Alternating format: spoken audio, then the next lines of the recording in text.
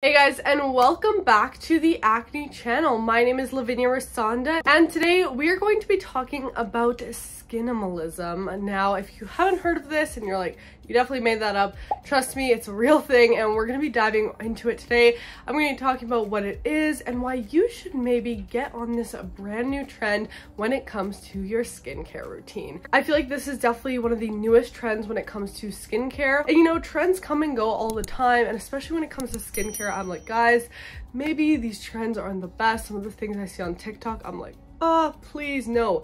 But this one right here is actually one I wanted to discuss further because I think it might be actually something that a lot of people may benefit from and something a lot of people should actually consider more when it comes to their skincare routine.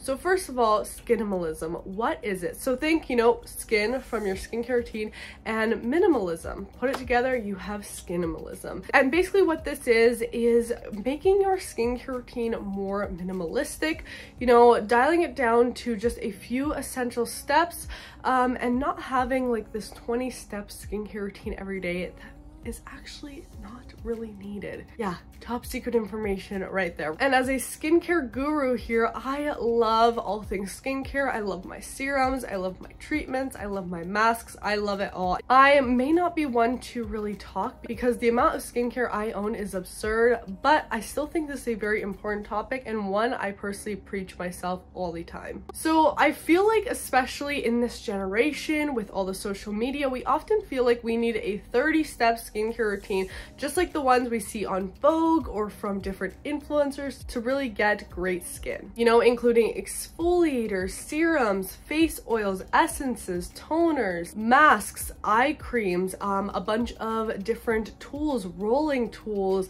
microcurrent, moisturizers, SPF, and many, many more in these very extensive and multi-step skincare routines. So we see this all on social media and we think that we also need these skincare routines. And overall, we're a generation of consumers. We like to have a lot of stuff. And if you're a skincare addict like me, you also probably have a lot of steps in your skincare routine. Now, in reality, this is really not needed, and you may only need a few steps in your skincare routine to actually have a good and effective one, and that's really what this whole Skinimalism idea preaches. I personally really am behind this trend, and I really like it because I think it's very important. Not only are we a generation of consumers, but we're also a generation of over exfoliators.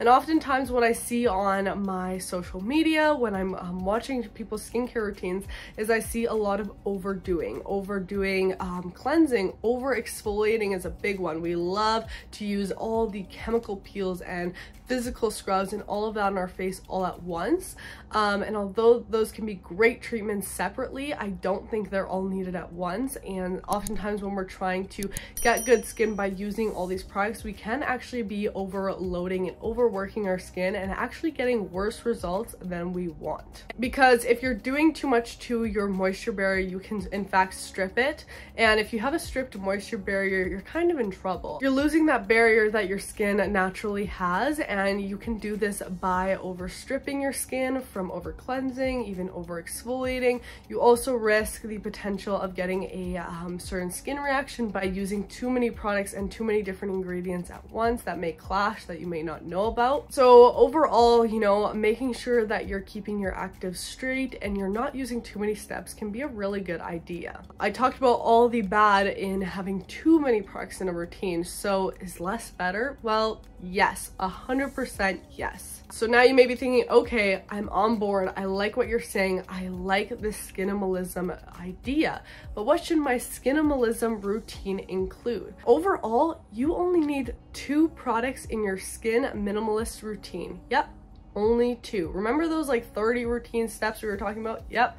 We are down to 2 steps, and that is a good cleanser and an SPF. And really, this is because, you know, if you wear makeup or, you know, just throughout the day, your skin produces sebum, it collects dirt and bacteria. You want to be having a cleanser at the end of the night just to rinse that off and cleanse your face thoroughly, as well as cleansing it from any sunscreen you should have applied throughout the day. And that's where your second step of your routine comes in. Sunscreen is by far the most important skincare step in any routine because SPF is going to help with really any skin issues you're trying to target. As much as I love the sun, it can be very damaging to the skin. Although UVB rays are what cause burns in your skin, UVA rays are actually what cause premature aging in your cells. So if you're trying to use skincare to make your skin look youthful and, you know, glowy and plump, SPF is your first step. And if you have acne and acne scarring, you also want to be using SPF to make sure that your scars and pigmentation do not worsen. So really with these two steps, you have an effective and good skincare routine.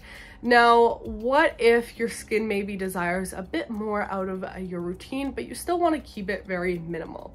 This is where I would recommend adding a few more steps in. So let's say you have dry skin.